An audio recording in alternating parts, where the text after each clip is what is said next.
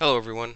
In this video I'm going to show you how to import image planes as references to model from in Autodesk Maya. So the first thing I'm going to do is in my and I'm only going to import these into my orthographic viewports.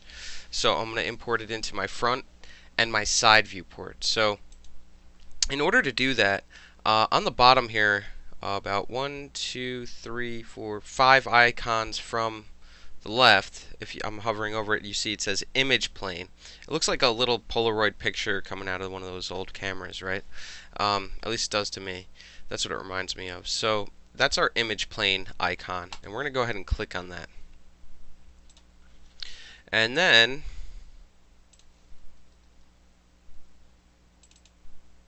we are going to locate where we saved our sword concept.jpg image to.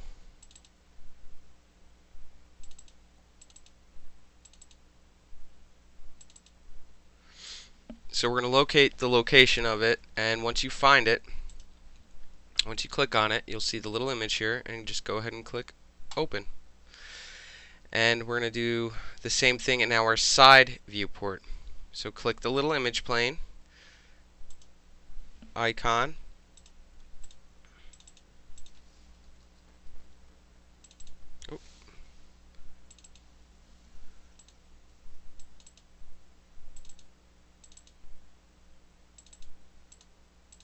and then locate the file.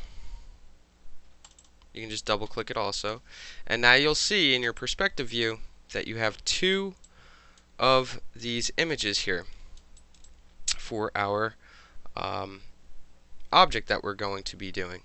So I'm going to go ahead and just something that I like to do, I like to drag these off to the side.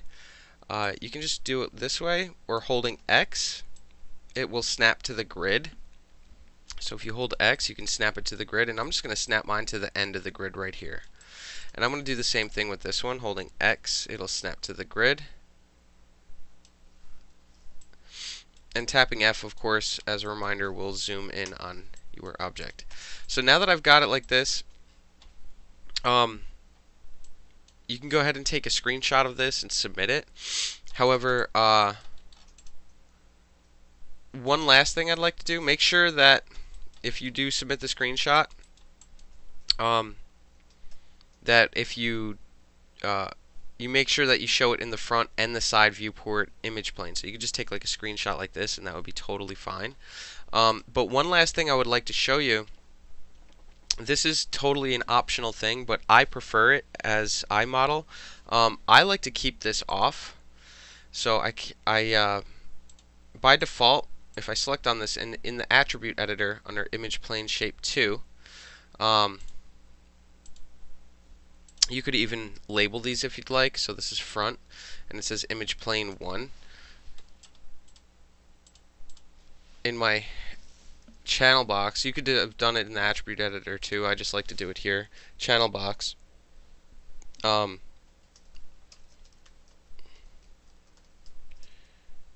Front image plane sword.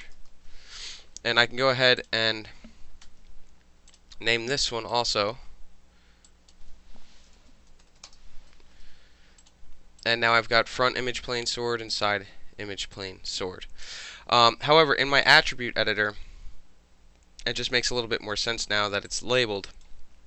Under my sword shape here, I'm going to go through looking through camera, and that's just a preference of mine. If you prefer to model, when we get into it here shortly, if you prefer to model with them being displayed in the viewport, that's totally fine too. It's just a matter of preference. I like it off, so I just model off of here and here, and then my perspective, if I need to make adjustments, I will. And if I needed to, I can always toggle them back on by going back to in all views.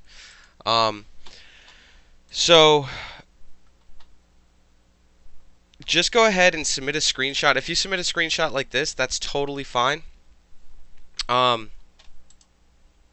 it's totally fine also if you have these in all views also. So if you submit a screenshot like this, that's totally acceptable too.